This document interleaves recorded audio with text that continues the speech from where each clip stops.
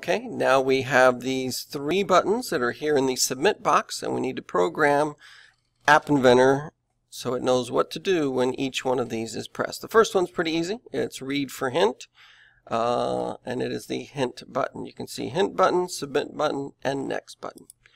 So let's go ahead and click on the hint button.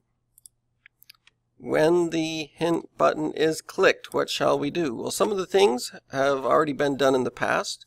So we can take this section right here, and we want it to go and get the correct URL for that hint. So I'm going to go ahead and Control-C, copy and paste. And the one thing that's going to be different is we're not going to get it from the first question. We have to go and get it from the variable named index. So we're going to get the index. So it'll get the correct article link. Next thing we're going to do is we're going to set the web viewer to be viewable. So I'm going to Control-C and Control-V. Put that one right down here, and that one is going to be true, so it will be visible.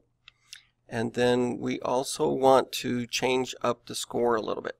So we've got a couple variables that we're going to change. One is set the hint to true.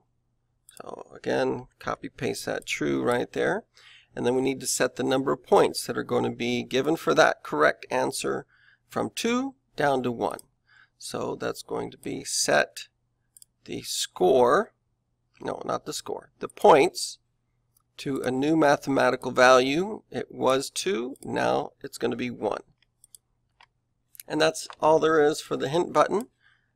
Should make the article show up at the bottom, give people a chance to read it, find out what the answer is, and then go and give them 1 point instead of 2.